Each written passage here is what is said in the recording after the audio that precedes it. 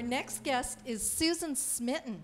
She is an award-winning filmmaker and writer whose recent projects communicate the connection between environmental issues and First Nations stewardship of the land. And not to mention, you're the author of 7 books. Oh my gosh. If that isn't enough, she's the executive director of Raven, Respecting Aboriginal Values and Environmental Needs.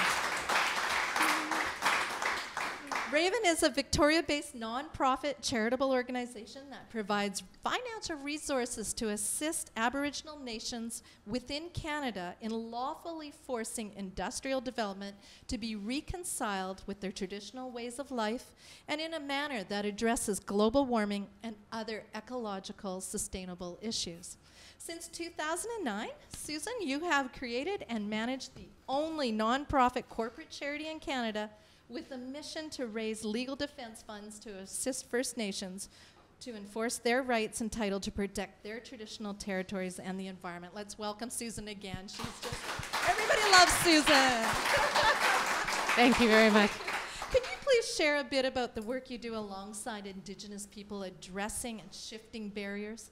Sure. Well, our theory of change is actually fairly simple. It's that Indigenous peoples in Canada, we think, hold the balance of power in terms of protecting the environment. They have pretty much the strongest rights now with respect to the environment because those rights are enshrined in the Constitution. And if they can afford to enforce them, they can have a major impact on protecting their lands and the lands that we all want to share with them. That key sentence is if they can afford to enforce them. They're up against the deep pockets often of government and corporations. So we exist to help make it possible for them to be able to see court cases through to the end. And then also by shifting the burden of fundraising, essentially, for this, it's shared by all of us who benefit from the outcome. That's a win-win if I've ever heard one. Can you share an example of a recent successful campaign? Well, we've had quite a few, but I know you're full of success. But one of the best ones that we had is Pull Together, which we created with Sierra Club BC for the first one, and is still going for Kinder Morgan. But Pull Together was it was really for us a real transition to a collaborative, they're all Indigenous led, but collaborative and grassroots fed campaign. So it also transformed traditional funding models. So we basically went to the 7 nations who were litigating against Enbridge, and we said, would you be willing to work together?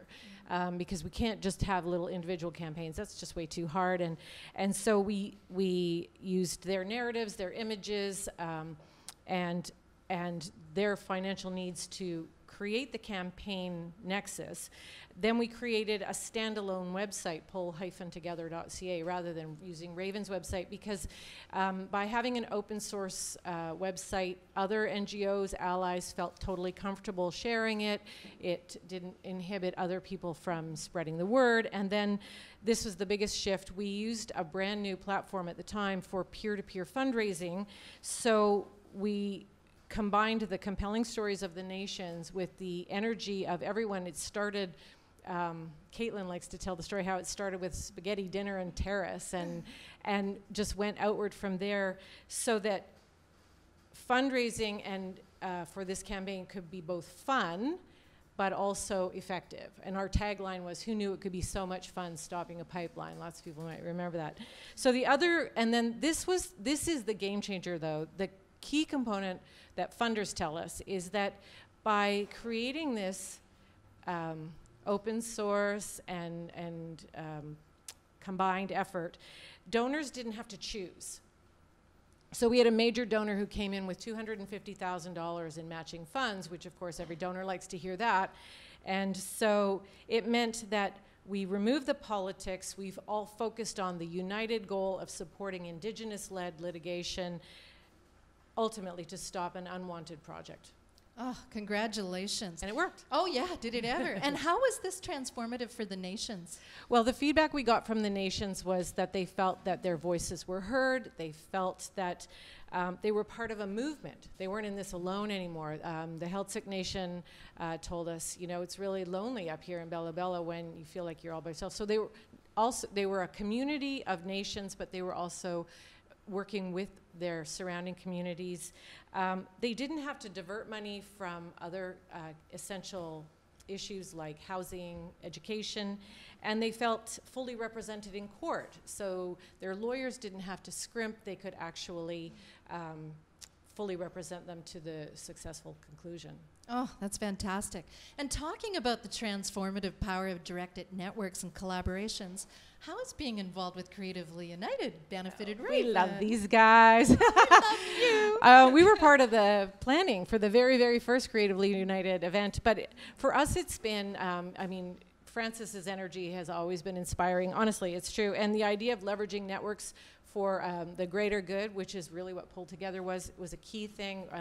And then we got some of our best volunteers from some of your events who are still some of our key volunteers, and also just generally having a better presence. We're a national charity, but we now have a real base here in Victoria, which is great. Oh, thank you, Susan, so much. You're such an inspiration, and all the best to you and your team at Raven. Thank you. Thank you.